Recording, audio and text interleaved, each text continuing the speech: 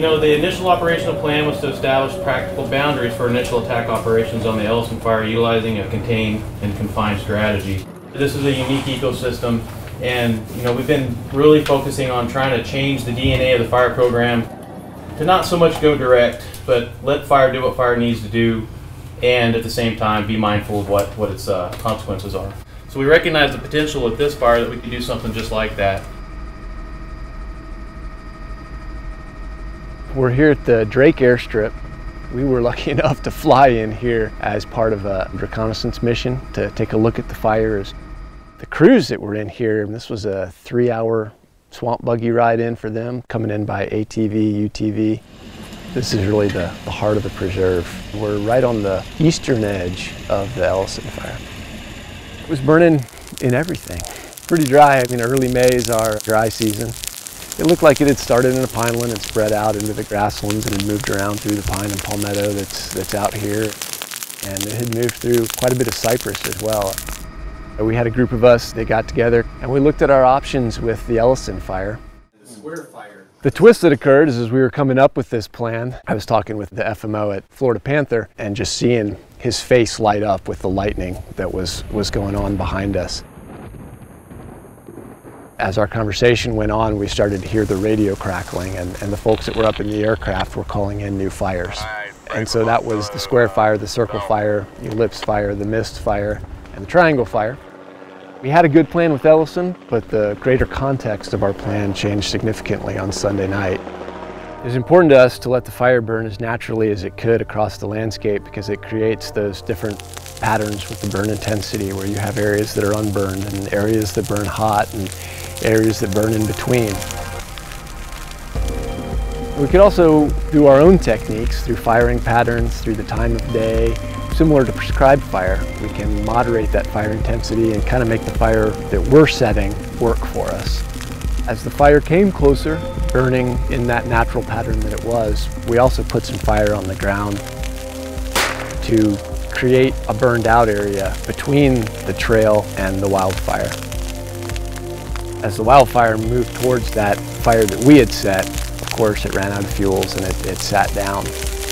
We let the fire come as close as we could to those areas, particularly here around the cabins in the center of the preserve. We put fire going at it from the opposite direction. Last number I had was there were about 200 structures that we had directly protected around, burning around the structures and actively going in there. In some cases they were moving around and getting out into the fire area, using flappers to flap out the fire in light grasses. They were getting out and they were talking to the aircraft that were coming out and dropping water. Advancing, nothing drastic, cleaning nicely through that brush. But primarily where we chose to engage this fire and how we chose to engage it was with fire. The people are very supportive of having fire out here, but of course they want it out there. As throughout the fire, the use of aircraft was critical. As we got spots on the other side of the trail network that we were using, the aircraft were there. Some of the spots went over our line, but also in places to drop on the wildfire's edge and kind of moderate that. I mean, it's not stopping the fire, but it's slowing it down. It kind of gave us more time to keep moving along that trail system, putting the fire, our fire, ahead of the wildfires that approached the edge of the trail. Fire plays a big part in our ecosystem. That being said, we have some values at risk that keep us very concerned as fire managers. Red cockaded woodpecker is a species that has a lot of adaptations to fire, but their trees that they live in are very susceptible to fire. We had crews that would come out and clear about 5 paces around the cavity trees, remove all the fuels, and that would it would change the fire behavior as it moved through those areas. I mean, it would hit the edge of that fuel break and then die down. And then the panthers. The panthers are, again, well adapted to fire, but when they're denning, the kittens are not mobile. And so that's something that we pay particular attention to, is where the denning cats are. The panthers den in a really thick area, usually in saw palmetto thickets. But from a fire standpoint, saw palmetto is very volatile. That's why when we have a fire, we take preventative action. We will make sure that we burn around the area. Behind me is an example of a very good prescribed burn that was done just a couple months ago. The benefit of prescribed fire is that this is a fire-adapted system. Without fire in it, the composition of the vegetation would change. Here are swamp lilies, very important preferred foods for white-tailed deer. Where you see a habitat like this and adjacent cover, that's where we find a really good deer population. And deer are the main prey of the Florida panther. The key aspect of Big Cypress that makes it beneficial to not only panthers and deer, but all the other species, is the fact that it's a mosaic of habitats. And in order to maintain this mosaic, fire is important. Fire is, in fact, necessary. The next item that really worries us, of course, the preserve boundary, and then finally the two major roads that run through the preserve, I-75 and 41. That's really where the public safety aspects start to come in. It's a big deal to close down the highway. Closing the road or parts of the road only if we have to. We have a forecaster, a meteorologist assigned to the fire to predict the dispersion and what the smoke is going to do out there. So they have the best information. Good morning, John Pendergrass, incident meteorologist from Melbourne. Right now we've kind of transitioned during a very hot and dry period. For those of you who are new to South Florida here on this, the calendar doesn't wait for summer here. It starts early. So we, again, work very closely with our partners, particularly Florida Highway Patrol, to monitor smoke on the highway through the night.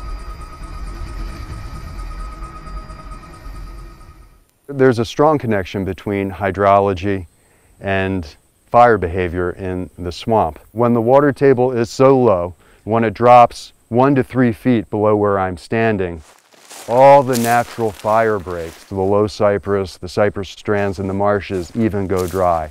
So when the wet season starts, just as it brings the promise of rain, it brings thunder and lightning at its periphery. So in this case, we had epic deluges on the Naples coast, with the Big Cypress being on the fringe of that stormy pattern. So we got just as many lightning strikes as they did in Naples, but we didn't get the rain to also put them out.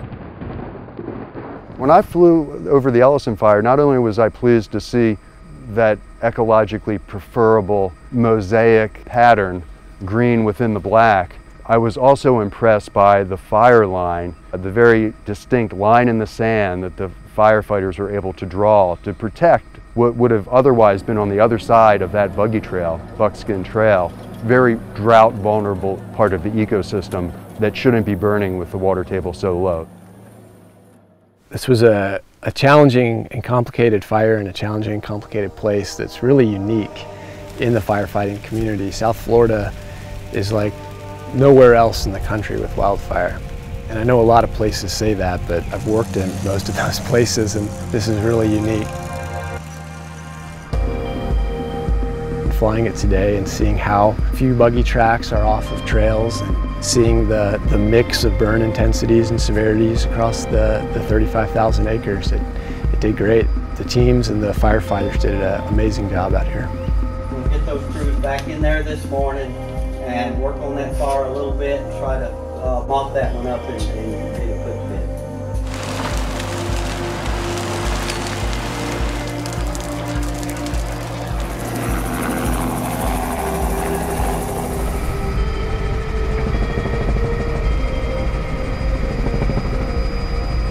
What I really like seeing at this stage of the fire in this ecosystem and in South Florida is the regrowth that's already happening.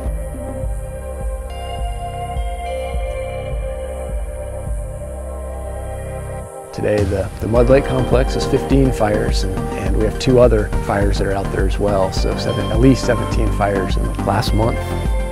Part of our mission today is to go out and see what other fires are out there.